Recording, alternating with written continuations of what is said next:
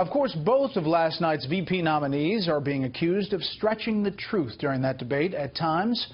Chief Washington correspondent James Rosen is here with a bit of a fact check.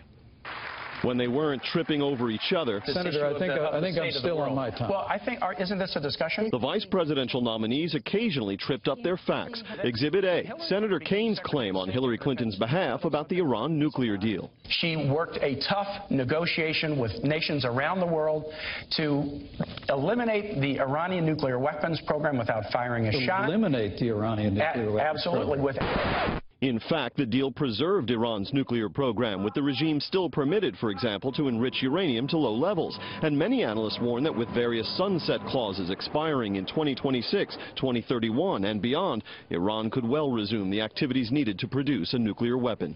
Exhibit B. This is one where we can just kind of go to the tape on it. But Governor Pence said, inarguably, Vladimir Putin is a better leader than President Obama. That is absolutely inaccurate.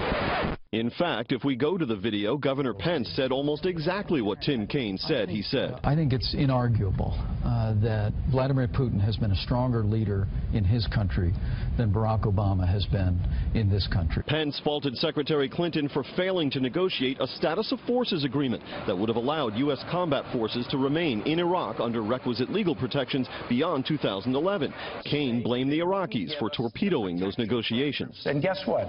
If a nation where our troops are serving does not want us to stay, we're not going to stay without them being protected. In fact, by the time President Obama leaves office, some 5,000 troops will remain in Iraq without those protections. And General David Petraeus recently shed further light on this in an interview with the Fox News documentary unit. There was an opportunity, I do think, if we pursued it aggressively, to keep forces there, perhaps to do it without a status force agreement. He never said that, Senator. And he is absolutely deceptive. Saudi Arabia, South Korea, Japan. In fact, Donald Trump has suggested those countries go nuclear.